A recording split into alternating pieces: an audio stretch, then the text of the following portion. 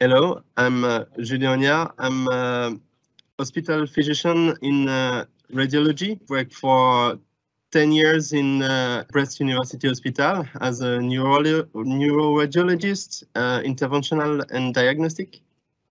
First, I'd like to tell that this MR machine was chosen to be in place for the emergency situations in University Hospital of Brest. It's very important for us to be able to perform both screening of patients and where there is a pathology to be able to carry out with the most sort assessment possible for the rest of the patient care.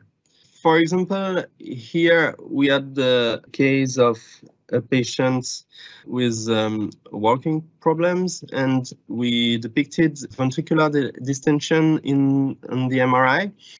And some liquid sequences focus on the Magendie foramen showed a little membrane that was depicted to be an imperforation of Magendie foramen.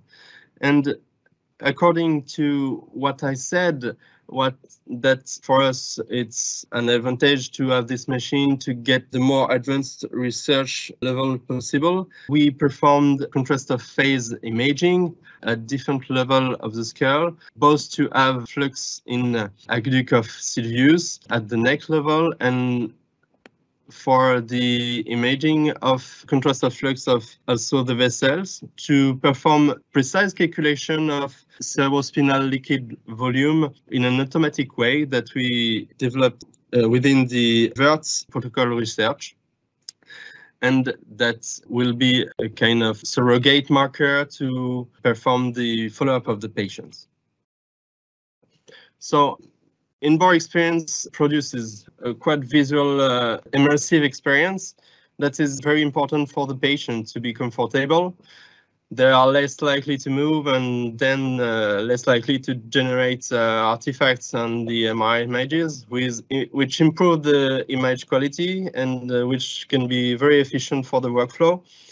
So to picture my thinking, here you have images of a young patient that MRI was normal 2 years ago, and she came up with very, very slight symptomatology, with pinkling in the hands, and she was very stressed. So the whole experience within this machine can very help to make the patient comfortable. Here you have volumic to unweighted that was high resolution with up to 0.9 millimeters, which is a very beautiful sequence. You can, within this sequence, depict very high details of the pathology. And it was also a good thing to implement dual inversion recuperation sequence to depict these areas of hyperintensity within white matters and nucleus. Then we performed as a standard examination perfusion and spectroscopy imaging. And we conclude as glioma for these patients. And what we can summarize here is the in-bore experience that make the patient quite comfortable. So then we can adapt the high resolution sequences that take a bit more time to achieve. For this example, the TN white in the imaging it's 5 minutes. I think the most important time that patient can tolerate in the MRI for 1 second, because here you have a full exploration of trocranial lesion with perfusion diffusion, so it can go up to 45 minutes of imaging, and the patient, he or she, have to be very comfortable in the machine to do these kind of examinations. I think what comes to my mind is really the speed of acquisition of this machine.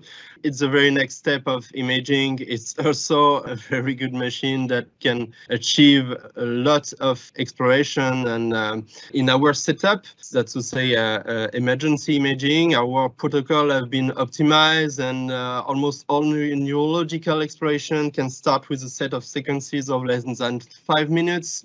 And then patients presenting on this machine are also in a general condition that is more complicated to manage at, let's say, ordinary patient, and this speed of acquisition can also make it possible to limit movement artifacts with minor compromise on the quality of image. As I show in this video, you can see a real high-resolution volumic exploration of optical nerve. Patients came with blur of the vision, and you can see bilateral atrophy of the optical nerve, and this kind of sequence is like seconds, let's say 8 or 9 seconds, this one, the right image. And you can also see the thickening of the nerve and this very good image. So to sum up, I think this kind of speed brought by this new type of imager, it's the very next step of the imaging. It can bring to us a very, very important thing, that going through the most of neurological protocols very quickly and to keep the time for precise examinations.